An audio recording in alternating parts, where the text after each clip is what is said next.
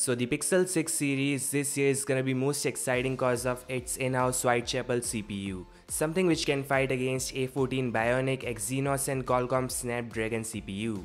Yes, you may even see Google selling this CPU to brands like OnePlus or Xiaomi, and this silicon from gigantic brand like Google is vital to break Qualcomm's monopoly.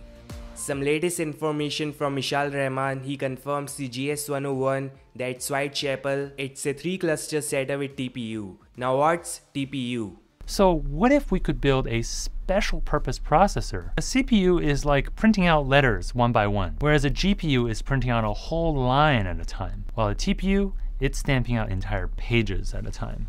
In addition to this, the CPU contains Dauntless, which is, you can say, security chip, something like Titan M. Yeah, it's a microchip and it's gonna block malwares from entering your device core. So yeah, surely a priority if you care about your data or you work for a company who got some secure transaction going on or whose data is vital. Mishal Rahman also said this could be universal security chip for Chromebook and Android devices. So by specifications, the Whitechapel is a flagship CPU and this along with a TPU machine learning and secure chip inside. So yeah, just imagine if OnePlus or Xiaomi use this chip inside their phone, this is gonna be awesome. Yeah, of course, for now Pixel 6 and Pixel 6 XL are checking all the marks for an amazing flagship, a center punch hole selfie shooter. They are planning for a camera upgrade. Yeah, I know we all wish we see Sony IMX766 or Samsung new GM2. This paired with their Pixel visual core and software processing might do wonders. Some news also say Pixel 6 is coming with in-display fingerprint scanner, their in-house silicon and whatnot.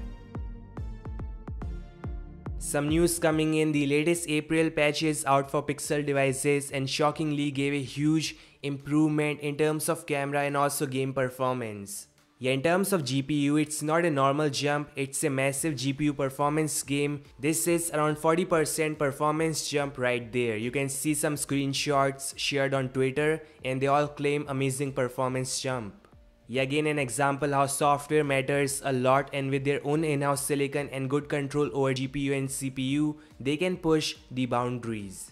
Finally, some hot news, Google has bought Dysonics, which is a startup of 3D audio tech. So yeah, we may likely see Pixel Buds with 3D audio or maybe a new headphone from Google with this technology. So this is all guys, your thoughts in the comment section and I'll meet you guys in the next one. Peace out.